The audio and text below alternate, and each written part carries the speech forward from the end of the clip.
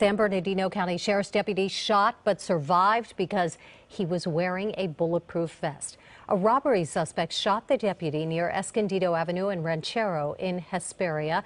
KCAL's Jasmine Viel has more on this story.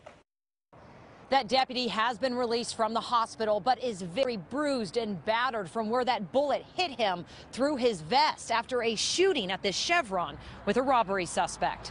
This is the man in the black sports coat who San Bernardino County Sheriff investigators say shot a deputy point blank in the chest after robbing this Hesperia gas station last night. I'm hit in my vest. I'm not sure my damage. The deputy survived thanks to his bulletproof vest. His SUV also hit by gunfire during the shootout that followed in the gas station parking lot. The sheriff's department says the suspect had returned to the scene of the crime an hour after the robbery. That's when the deputy noticed him sitting in the car. After trying to get him to come out, the deputy used pepper spray.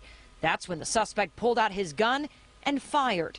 The deputy ran for cover and fired back. He tried following the suspect, but the pain from the bullet became too much. You know, they train them when they're in the academy to always continue as long as they can, and that's what he did. He had a dangerous suspect, obviously, who's armed. He attempted to kill him.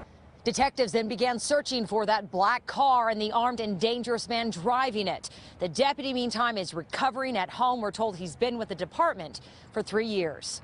Here in Hesperia, Jasmine Viel, KCAL 9 News.